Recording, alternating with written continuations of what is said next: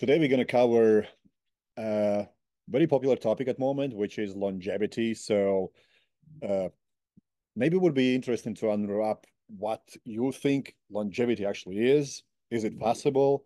Uh, and what can we do about it? Because my perception is that as attractive as it sounds, maybe it's all about getting the higher quality of life than focusing on prolonging life, because we can prolong life by doing all kind of weird stuff. Doesn't mean that we actually live. So what's your take on, is longevity possible, and what it actually would require for us to do to make sure that our body does not just live long but live high quality of life for a little bit longer? Yeah.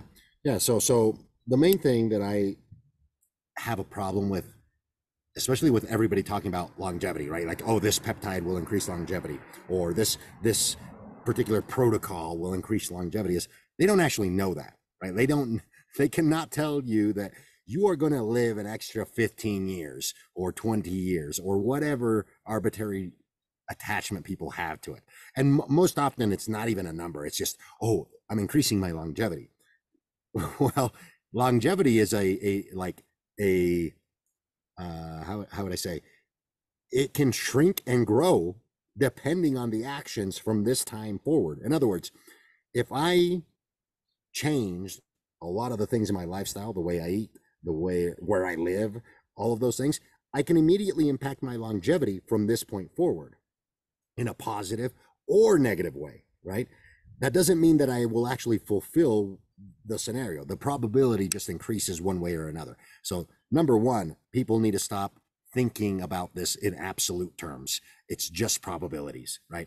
Nothing says it will happen. I mean, you could literally, right? You could literally be doing everything correct and you could get in a car accident, right? Or again, that's very, how would I say, to the point of like, well, yeah, there's no guarantees, right? But it goes even further than that, right? Like you could break a leg and next thing you know, that changes your lifestyle, right? Or break a hip or get in an accident where you don't die, but it changes your lifestyle. So from that point forward, now longevity has been impacted, even though before then you were doing all kinds of positive things, right? So that's what I want to establish right off the bat when people talk about a longevity.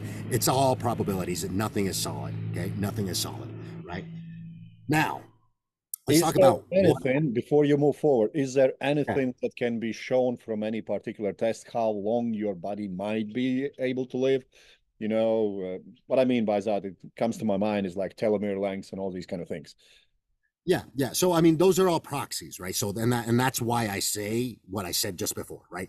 All of this is a guess. All of it is a probabilities game because none of it actually measures actual longitudinal age. Mm.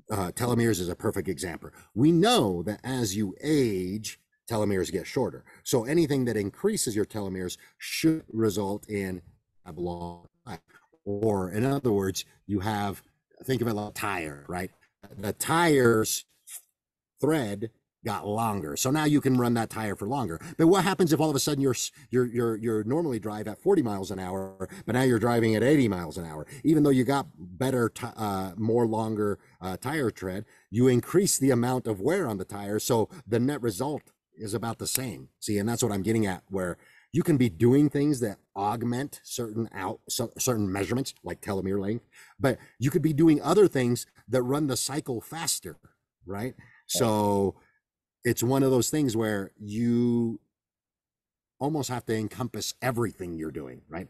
Now, one of those key metrics that could run the cycle faster that also is tied to longevity is sleep, right? So we know that as you age, your sleep declines. You sleep less and less and less, right? Now, we actually know, this has actually been shown in, I think it was like 2020 or 2019, where we actually know the actual mechanism that governs sleep now.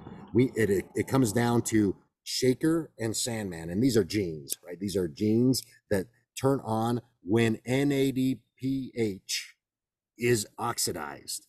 So in other words, if you are not oxidizing NADPH, Shaker and Sandman aren't coordinating to make you sleep. When you oxidize NADPH correctly and then you reduce it correctly at night, now Shaker and Sandman are coordinated correctly and you sleep really well, right? So one of the key metrics is how has your sleep been declining?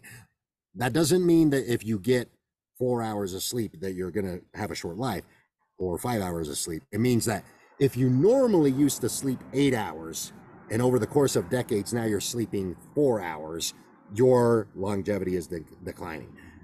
But if you normally, for decade or more, you've been sleeping 6 hours or 5 hours, and it's been consistent and it doesn't really ever decline, you're probably not declining your age. So it's more of what is the pattern? What is the actual trend of your sleep? Is it getting shorter? Is it staying the same? Or is it getting longer? That is actually a bigger component, because as we sit here in life, right? Life is governed by two stages: being awake and being asleep. No others in between. Unless you synthetically put somebody on a ventilator or something like that, then they're in neither one, right? They're in this point.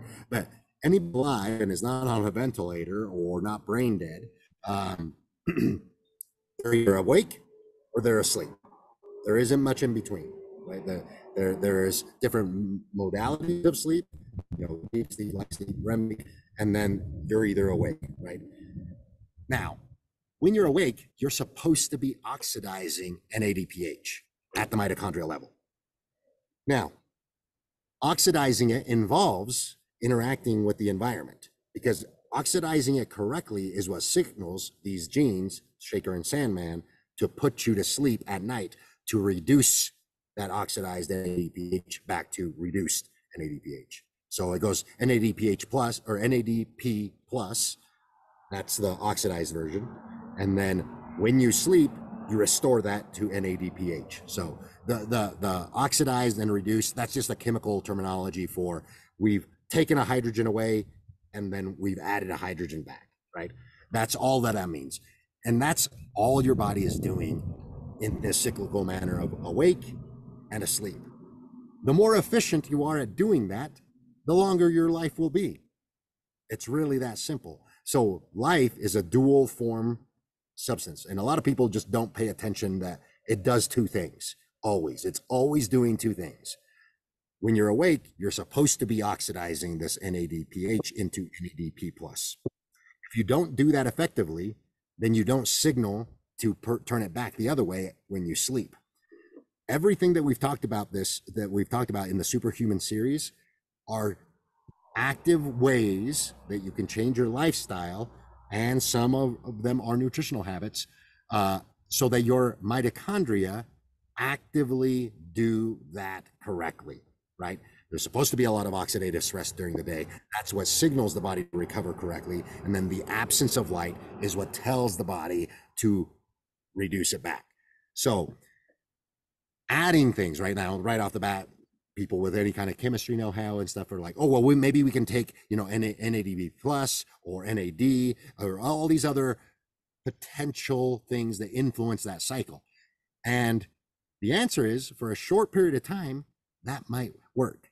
But that NADPH and NAD plus is supposed to be chronically tied to the environmental seasonal changes that happen in your environment. When you start to mess with them, you can permanently dysregulate those, right? I don't know if you're familiar with old school like cars and stuff like that, where there's a timing mechanism that you could adjust and forward back for carburetors and stuff like that. The point being is, you can manually mess with this if you go up an elevation and make the engine run better. Or when the car, when you would take the tractor or the car down to a lower elevation, you had to manually mess with it so it would run correctly. But the problem is, you can always mess with them so much that you ruin the engine, right? So I also have a question regards on how to acknowledge that, but going back to what you were talking about sleep. So if your sleep quality declines, your longevity declines as well. What I want to highlight is that means in that time only.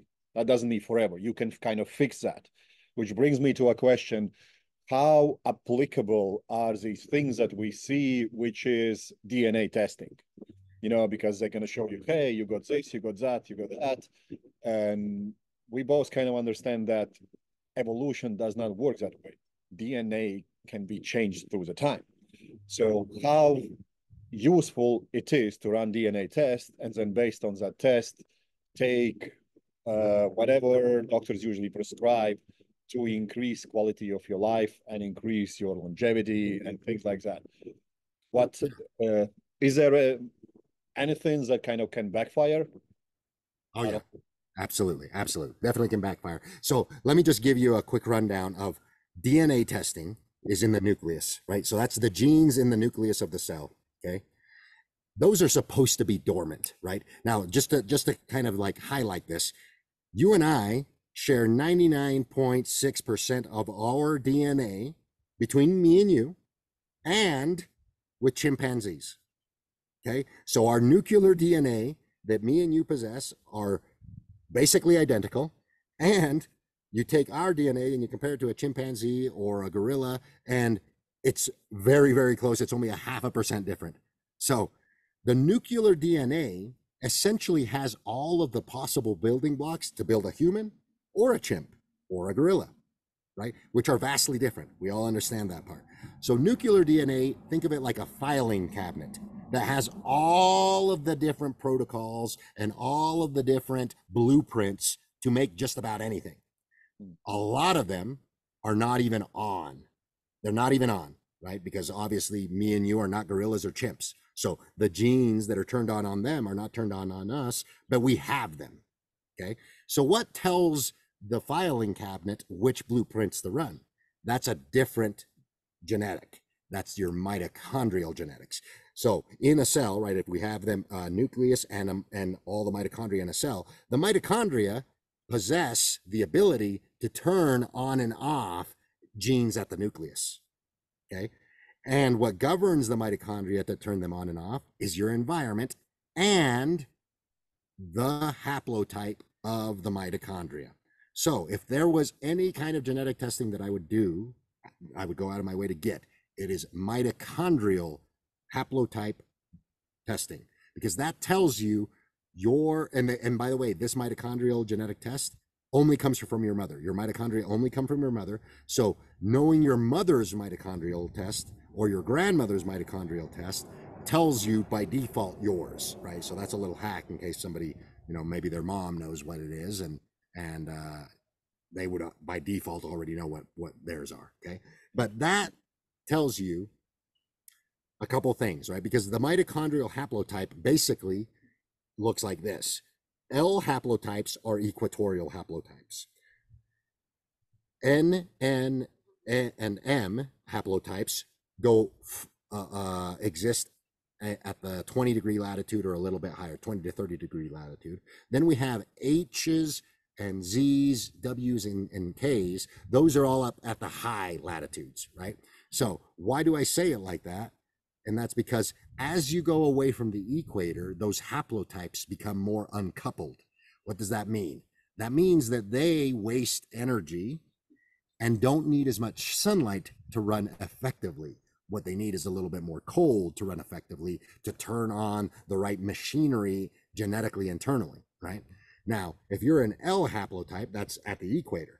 That means that if you are an L haplotype and you live in New York, for example, you are going to struggle with health because your mitochondria will never be able to run effectively because they're tightly coupled. That means it needs a lot of electrons either coming from carbohydrate sources and sunlight at the same time, because cytochrome 1 governs how you use carbohydrates, and cytochrome 1 is programmed by sunlight. So if you don't have sunlight, you can't eat carbs. But if you do have sunlight, you can eat more carbs. And if you're an L haplotype, that's the recipe. Your mitochondria has been effectively become so coupled that it needs sunlight and carbs. And if you just continue to provide that, your mitochondria run extremely efficiently, very efficiently, to the point where some of the longest lived people are L haplotypes, right? But they are chronically in that environment. High sunlight environment means that carbohydrates are readily available year round all the time. They eat a lot of carbs, they get a lot of sunlight, and that couples with their haplotype very well. Now, on the flip side, right, there are haplotypes. Japan, for some reason, or not for some reason, but for as an example, that's a higher latitude country. That's a latitude like 40, 45 actually, I think 40 to 45. But they have a different haplotype, right? They have a haplotype that is more northern, so they're slightly uncoupled. So they end up eating a lot more pork and fish and meat sources that couple nicely with cytochrome number 2, not cytochrome number 1. And because Japan has a lot of magnetism, right? They have a lot of earthquakes, they have a lot of fault lines, they have a lot of volcanic activity, they have hot springs, all of that stuff. The area that they live in provides electrons not from sunlight, but from their local environment with high magnetism. So high magnetism, less sunlight, cytochrome 2 is now exponentially genetically exploited, and they happen to eat in that manner. So what you can learn from places like blue zones is not what are they eating, at least not by itself. It is what are they eating? What is the type of food that they eat predominantly, the types of food, and what is that in relationship to the latitude? And you'll find that almost always in any blue zone, they eat to the latitude. They eat seasonally to that latitude. So now their food and their environment are coupled. And then the next thing that you'll notice is they tend to spend a lot of time outside. So that means that now their mitochondria is coupled to the environment and their food is coupled to the environment. The winning equation for longevity, or making sure that your mitochondria clean up things appropriately every single evening and do things appropriately every single morning and throughout the day, is to couple your biology, your body, with the environment, and to couple the food that you put into your environment, or which is your internal environment, to the environment. In other words, you don't eat fake processed foods and you don't eat out of season, because you just eat locally in that local environment. And you are chronically exposed biologically to that local environment. That actively makes sure that the information going to the mitochondria from food and from sunlight, cold, etc., any environmental process that interacts with you, is also giving information to that mitochondria. Then the mitochondria goes, oh, this all matches up that we should turn on these nuclear genes, right? So now it starts sending information to the nucleus that, oh, we should turn on this particular gene for being able to create heat and be able to dissipate other molecular processes like sex hormones and things of that nature, because this environment tells us that we need to do it in this manner. So it tells the nucleus how to do it. Whereas if you lived somewhere at a lower latitude and ate different foods, it would tell the genes to turn on different things, right? For example, if you live at a higher latitude and you're living a good circadian entrained lifestyle, you're probably going to disproportionately carry a little bit more subcutaneous fat on your body for longevity purposes, because what it's doing is it's protecting you against the environment. And a lot of people don't know this. Your fat is where you make your stem cells, right? You have stem cells. They are made in your fat. If you go to collect, if you go to a stem cell clinic that collects stem cells, they're going to collect it from body fat, right? So people don't know that. So in higher latitude environments, you end up disproportionately growing a little bit of your own stem cells every single winter, so that when springtime comes around, you can actually undo the body fat stuff, like lose body fat. And when in the process of doing that, you're activating stem cells to repair you from a lack of sunlight, right? Those are genes that are being turned on and off at the nucleus, and they're being turned on and off by the mitochondria, because the mitochondria is the one that's sensing high sunlight or low sunlight, and it's also sensing high electron foods versus low electron foods because of the season change, right? So when the mitochondria senses that, it changes the nuclear genes to set you up for longevity. The more that process gets disconnected, the more you can end up with cancers, the more you can end up with disproportionate visceral fat gain, because visceral fat by any means is always a bad thing, but subcutaneous fat, not so much if you're entrained into the right environment, right? At a low environment, you're just not going to carry very much subcutaneous body fat, because your mitochondria has interpreted that, hey, this person doesn't actually ever miss any sunlight. And this person actually doesn't even miss electrons from food, because all the food here is high electron food. So it doesn't start telling the nuclear genes to store body fat in any kind of way. You actually don't store that much unless you start messing with it, like staying up at night all the time, using a lot of artificial light. You start messing with that circadian switch that the mitochondria is playing with or sensing. Does that make sense? So yeah, looking at that, we can do DNA testing and whatnot, and then we go look in DNA testing for people who live in a blue zone, so to speak. And now we start prescribing vitamins, nutrients, all kind of medication for people who don't live in that zone. That actually can dampen their ability to live as long as they could if they don't change the environment. Is that what I'm getting correctly? Yeah, yeah, 100%, 100%. If you're trying to change the nuclear genetics by supplementing something, but you don't actually live where they got the results from, you could be making it worse. Because see, your mitochondria is always trying to make you live longer. Like, don't get me wrong. This whole process of people getting fat out of no reason when they live in a high technology city or something like that, that actually could be protective. We don't know that yet Right. because of what I said earlier. Subcutaneous body fat is where your stem cells are, right? So if your body is sensing lots of cellular damage, it's probably going to put on more body fat than you would think because it's trying to prepare you for when you get out of that environment that you can now metabolize that fat, which will also have your stem cells to repair all of your cellular damage. Again, we don't actually know that with 100% certainty, but just from knowing this and putting the puzzle pieces together, you can start to understand that, hey, in certain circumstances, body fat accrual could be protective for that person if they're in a really bad environment. Right. And we already know that anecdotally from holistic medicine doctors and stuff like that, where they talk about, hey, they talk about it in the form of toxins and heavy metals. Hey, your body fat is where your body puts toxins and heavy metals to protect you. They're not technically wrong, but it goes way further than that. It protects you from a lot of other things like electromagnetic field, cellular damage, and things of that nature. And the fat itself contains your stem cells. The point being, when you see disproportionate fat gain, disproportionate energy loss to the environment, the body is setting you up for eventually going to an environment that is helpful. You just have to follow through with that, which is something rarely that modern humans do. See, through evolutionary means, we as humans never stayed in the same place for more than a few months. Hmm. You see what I'm saying? At Yeah. some point, the mitochondria is anticipating a change in the environment, whether that's seasonal change or you're relocating.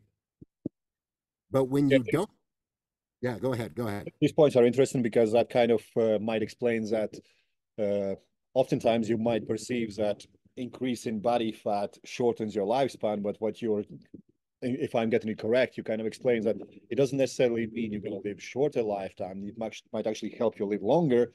You just don't have the quality of life you would expect from living the way you live, because we all have unlimited amount of food available and all those kind of things. We expect to be high energy, always driven, all these kind of things. But in reality, we might not have any of that, but we still live longer because our Correct. body tries to protect us from all the things that we do incorrectly. Yeah, 100%. You said it just right. So, highlighting what I said at the very, very beginning, the whole longevity thing, that's a moving target and it's only probabilities. And acutely, right at the very moment, you may be lowering anecdotally your longevity, but in the terms of, hey, if you accrue body fat, most people associate that with mortality. But that could be setting you up for longer longevity if you understand how to read the tea leaves, right? How to read the signs of, oh, this is an environment problem. I should check my environment or change it. And then all of a sudden you change it into a positive environment, but you've had higher amounts of body fat. And then guess what happens? Your body changes, your body composition changes, it burns up some body fat. Stem cells now get proliferated, and now you repaired your body from a bad environment because you moved to a good environment. And then from that point, the probability of a longer lifespan has increased, not decreased. You see what I'm saying? Because it's all about probabilities. That's why I opened with what I said at the beginning. At the moment, you may be getting readings that show longer lifespan, but you're actually doing things that will eventually give you lower lifespan. And the opposite is also true. At the moment, you may be experiencing or doing things that are disproportionately seeming like it's cutting down your lifespan, but if you change it, the environment, lifestyle, etc., then you disproportionately could be setting yourself up for a longer lifespan. And that can all be changed by your very acutely, very fast, right? Within a year, if you know what you're doing and you are willing to do the things that for that to happen, yeah, you could be increasing your lifespan all of a sudden instead of shortening it, even though from an outside perspective, people would associate all of that as negative. So where does strength training come in play? Because we see more often than not that every doctor who is, well, not every doctor, but majority of doctors now swing in the side like, hey, the stronger, the fitter you are, the longer you're going to live. And now they're starting to push towards, okay, you need to figure out your gut health and so on. We have a full video just on gut health. So Yeah, where yeah, we does do. strength We have training two of come them. into place? Yeah, yeah. So the strength training does, I would say, the act of strength training is dependent on your environment. There are times where I have actively not strength trained because my environment is bad. Okay. So Like, the act okay. of strength training can be damaging. Yeah. Mm. Now, being strong, once you've accumulated strength and accumulated muscle tissue, your body doesn't get rid of that all of a sudden, right? Like it's not something that goes away very, very easily. If you've dedicated, 3, 4, 5 years to this, you're not going to lose that in 1 year of not training. So the accumulation of it and the maintenance of it is way more important than the actual repetitive act of going to the gym, right? Mm. Um, so I would say, yes, when you have a good amount of muscle mass and you have a good amount of strength, it will help you in the longevity game because it makes you not frail. In other words, as you age, bones will be thicker to begin with because you strength trained, and so forth. And so you're less likely to break a bone, less likely to break a hip. You're going to have more muscle mass, so you'll be more mobile, right? And if you're more mobile, you're more likely to go for a walk in the mornings, and you're more likely to be outside. You see what I'm saying? Like the actual act of getting strong and having muscle mass will always have a net benefit. The environment that you do it in sometimes can have a negative outcome for health. And here's an example, right? I know this because I've been kind of looking into this for quite a bit because I've had some really strange finding where, for the most part, I just mentioned like, hey, if you have good amount of strength, you should have a good amount of bone mineral density. That's not always the case because if you live in a high electromagnetic field place, like let's just hypothetically say New York City or London, right? A really densely packed city with high amounts of electromagnetic fields, you could disproportionately have more muscle mass than normal or look fit and get a DEXA scan and still come back with, hey, you have bone mineral loss. You actually don't have very thick bones. And why is that? Because electromagnetic fields induce a calcium channel response at the cellular level. What does that mean? It means that the cells are stressed and using calcium to protect themselves. Where is the calcium coming from? It's coming from your bones. So the environment, if you strength train in a certain environment, can actually be detrimental if the environment is not conducive for health. And that is actually one of the reasons why I stopped strength training for a year. I've moved out of my environment. Now I can strength train just fine. But in that environment, there were things that were tipping me off to, hey, something is wrong externally. And when I actually found out what it was, I stopped strength training. That was step one, because I knew that the strength training now possesses a higher risk factor to hurt me than act positively, right? These Especially are with your all, strength levels as well. It's like the highest level, strength level you can achieve. Then I would love to do my own test because on DEXA scan before I started to live in really packed areas and travel a lot, my bone density was 3.7 times above normal. Mhm. And I would like to check it now. Probably find it, well, I can go back to UK and just do it in a lab. Just to see where my bone density is now because I strongly believe all this traveling has not done my body any good. No, no, it doesn't because of this electromagnetic field effect at the cellular level, and it's just a calcium response, right? We know this from science that when cells are stressed, they need calcium to continue to function correctly, right? And if you continually do strength training, right, what are you already predisposing? You're putting load on the bones intentionally, right? So the bones are now responding by actually becoming electrified because bones are actually a diode, so they become electrified and they become a donator of electrons or a gatherer of electrons, depending on the environment, right? So strength training in a bad environment actually predisposes your bones to donate more calcium disproportionately to your cells. Hmm. Um, Whereas strength training in a positive environment, it goes the other way. You deposit more calcium into the bones because the cells aren't stressed, so they don't need extra calcium. Hmm. So just and again, there's a lot of other things having to do with this, but this is just one way where that happens. And then if you're taking, for example, vitamin D, right? Exogenous vitamin D, right? Because you live indoors all the time in a high electromagnetic field environment, a city and stuff like that, and you're trying to train a lot and you take a lot of vitamin D. Now, not only are you probably going to get bones or not mineralizing as well, you're also going to disproportionately store calcium in arteries and joints much more readily because they're not going to bones and your arteries are actually getting more oxidized in that environment because of cellular stress, right? So you can disproportionately go from, hey, I have great cardiovascular scores, like if you got a calcium score test or something like that, to now 5 years later, holy shit, this is not so good anymore. And if you didn't know what you were doing and the environment that you were doing it, that could have been a consequence of you've now lowered your lifespan by doing things that you thought were healthy. Does that make sense?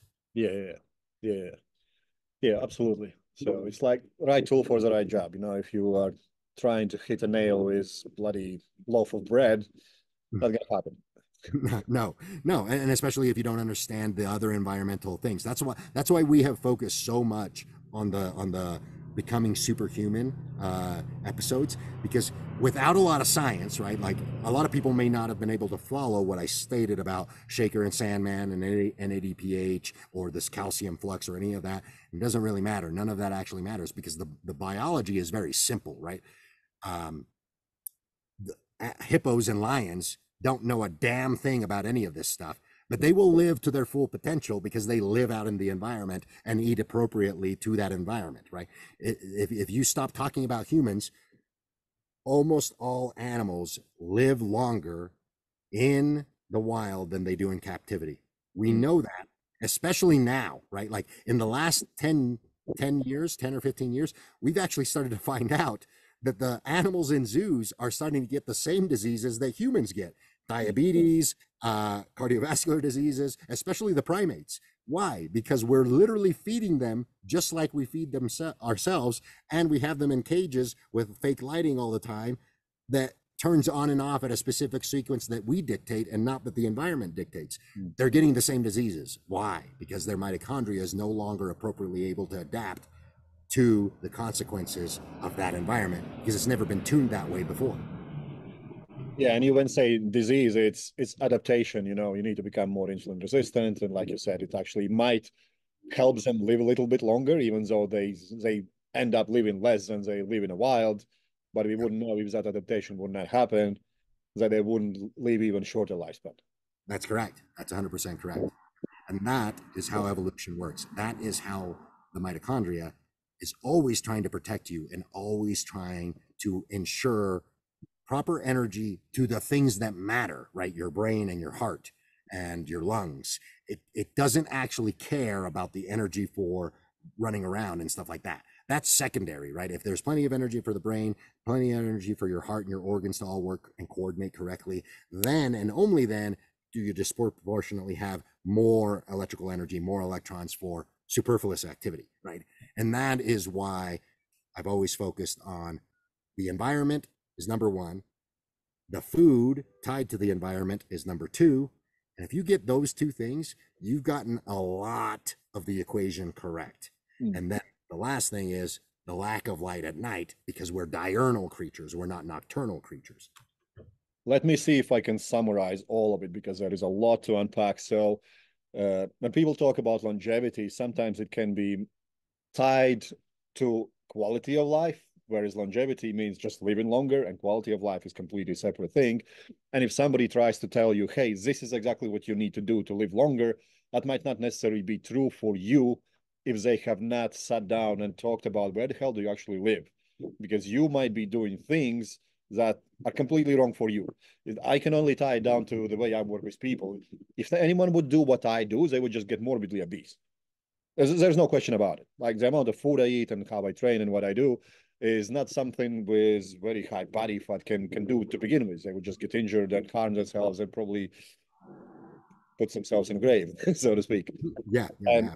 so first things first, what you need to acknowledge is, okay, you can do DNA testing, but if you're not willing to do what that DNA testing shows you to do and it's changing environment and try to medicate yourself out of that, it might actually backfire on you.